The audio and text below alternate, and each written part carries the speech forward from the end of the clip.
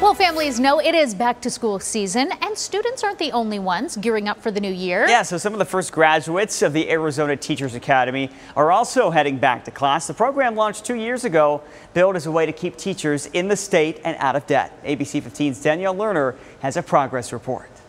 In biology from ASU left her wanting more. She pursued a master's in secondary education through the Arizona Teachers Academy, or ATA. I really felt that I could make a difference to the students and the system. Students at U of A and NAU are also eligible for the year-for-year tuition scholarship, but it's all attached to an agreement to teach in an Arizona public school after graduation. My last semester was completely covered. Since launching in 2017, enrollment numbers for ATA appear to be on track with their projections. A June report from the Arizona Board of Regents shows 221 students from all 3 public universities enrolled for the 2017-2018 school year.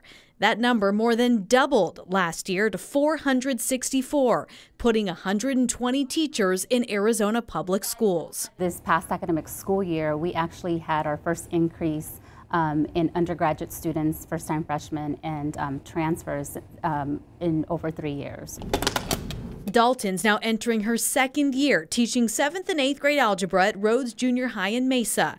And while she admits some days are really tough. If you would have had this interview in May, I would have told you absolutely. I'm on the first train out. She plans on staying in state for the foreseeable future. I was an Arizona student, and they need an equal access to opportunity as everybody else throughout the country. So I come in and try to give my best every day, despite what the headlines might discourage. Enrollment numbers for this academic year won't be out until after classes begin later this month, but reps for all 3 public universities tell me they are planning for higher numbers.